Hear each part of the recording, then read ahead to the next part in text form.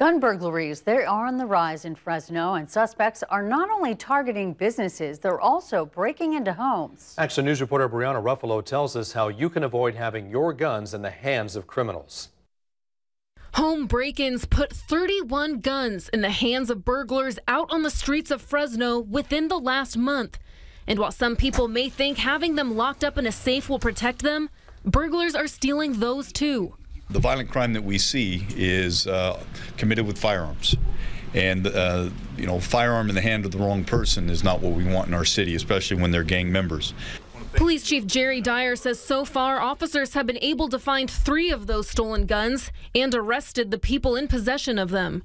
This, along with 50 firearms stolen from a Fresno gun store, PRK Firearms, and just 3 of those recovered by officers have left a total of 75 guns unaccounted for in Fresno during October.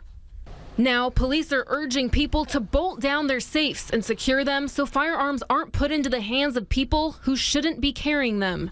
We'll drill into the concrete, and then at that point, we'll put the lags in there and tighten them down, make sure the safe is level and secure.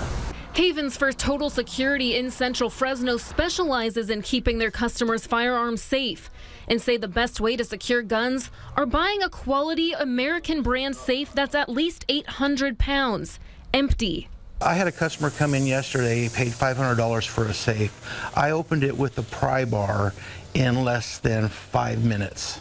They also advise gun owners to store safes in a room as far back into your house as you can to make it more difficult for people to drag them out. Try not to leave it in your garage. That's one of the worst places. If you can put it in a closet where it makes it harder for them to carry out, that's one of the best things you can do. And to help avoid further business break-ins like PRK Firearms experienced, Chief Dyer says he'll be having a series of meetings with gun store owners to increase security at their stores. In downtown Fresno, Brianna Ruffalo, ABC 30 Action News.